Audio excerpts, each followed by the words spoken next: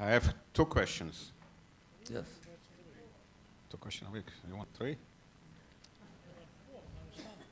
Stell for you. First of all, why Gemara called Gemara? Why there isn't the Gemara called Gemara? And that's one question. Yeah. And the other question is about Pesach. You have all kinds of different matzahs. You have matzahs coated with chocolate. You have egg matzahs. Is it kosher to eat it? Is it reasonable to eat it? Okay, let's start with the first question. Why is Gemara, the Talmud, called Gemara? Because Talmud means Gemara in Aramaic. The same thing as learning. Talmud means learning, limud. Gemara means limud in Aramaic. So it means that's the main learning of the Torah is the oral law. It was the Gemara that was explaining the written law.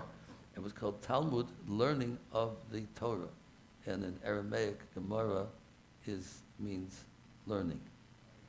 Okay, so the second question, which ties in with an online question that we got, is there seems to be all kinds of matzahs. There are regular matzahs, there are round matzahs, there are square matzahs, there are egg matzahs, there are chocolate-covered matzahs, there are onion garlic matzahs.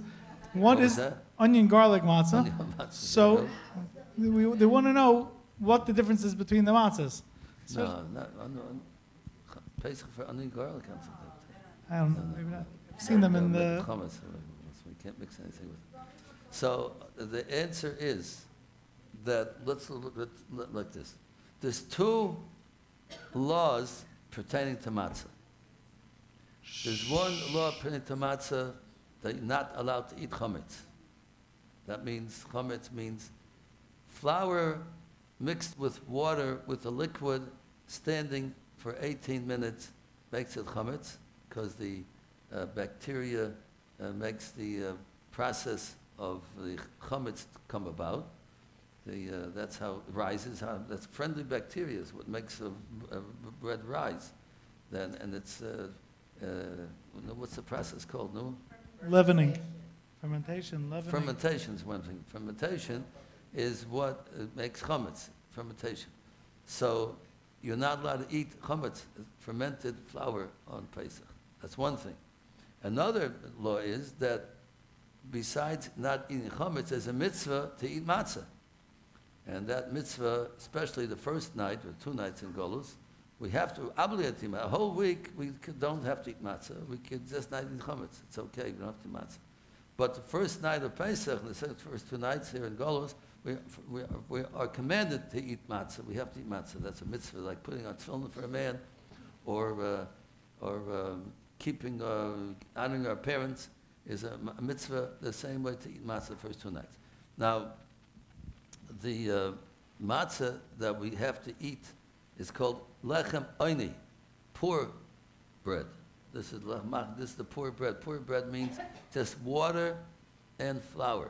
That's called the poor matzah that we have to eat. To keep the mitzvah of matzah, we have to eat flour that was mixed with water. Any other liquid is no good. It's called matzah ashira. It's called rich matzah. Like poor man doesn't have enough money to buy apple juice, orange juice, anything to mix with the flour. He uses water. We have to eat the poor bread that our forefathers ate in Egypt. They didn't have any money. Then to make matzah tasty with any fruit juices, they only used water.